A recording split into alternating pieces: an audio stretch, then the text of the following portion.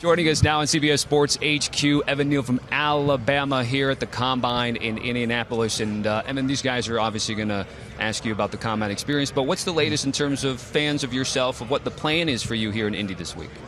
Really just to do medical and interview, get in the interview room with the coaches and give them a feel for my overall character and, just let them get around me and see who I am as a person and as a man. And the rest stuff, pro day will come for you physically and all the workout stuff? Yes, I just wanted to give myself a little bit more time. I had a long season, so I just really wanted to give myself a little bit more time to prepare. So everyone knew coming into the season about the box jump video that went viral, which is, I'm taller than you. I want to make that, so I can't do the box jump. And as you know, once we stand up, the show's over. But this is a big day for me, just because I'm taller than somebody finally. But I wanted to ask you specifically about you're facing that Alabama defense every day in practice, so there are no surprises. But you also play in the SEC against a bunch of guys who are going to be playing on Sunday as well. Are there guys that you face in the SEC that you really had to pay attention to because your athleticism is off the hook, your ability to get into space and move is unparalleled? But I want to know who are the guys that you felt gave you a tough time in the SEC? Well, in practice, for sure, starting off with practice, I can say Christian Barmore on the inside for sure. He's definitely a guy that got me better for sure. And Will Anderson, he definitely, we got each other better. He's a really special athlete and he's a special talent. Because you played both inside and out. Oh, yeah. Yeah, for sure.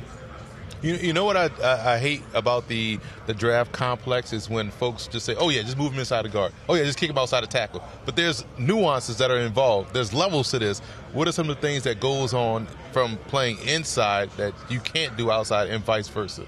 Well, on the inside, everything just happens faster, so your reaction time has to be different. You pretty much have to set and throw your hands like right now. But at tackle, you have to have more patience, and the set angles are different for sure.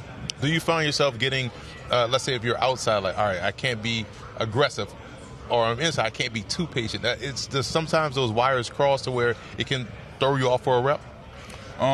You kind of got to gauge it and, feel it out for sure. And it kind of depends on the guy that I'm going up against. If I feel like it's a guy that's really, really good with his hands, he's going to knock him down. I have to be more patient with my punch and be better with timing it up. And last for me is film study. From an offensive perspective, everybody talks about the skilled guys and what they do to watch film.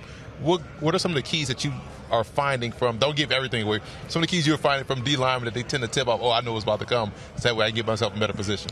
Well, say if it's a third down situation and if a guy's in a narrow sprinter stance, I know he's going to give me his best speed move. That's the easy one on the test. So let me ask you about playing at Alabama and playing for Coach Saban and all the expectations to come with that.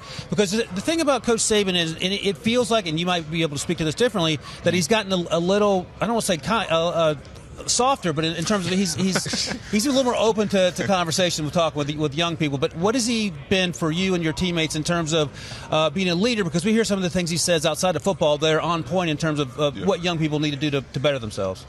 Definitely. He talks about being a leader, and sometimes being a leader is not always going to be the most popular thing. You do what's right because it's what's right, not because it's what's going to be popular. So definitely. And it seems like everyone gets that message, because if they don't play. Right. Yeah, and there's no two-way conversation. Nope. Yeah. We got to start wrapping things up. We appreciate you joining us here in CBS Sports HQ. Enjoy the week. Get right. We'll see you at Pro Day, and then we'll see you on Sundays. All right. Thank you, guys. Thanks for having me.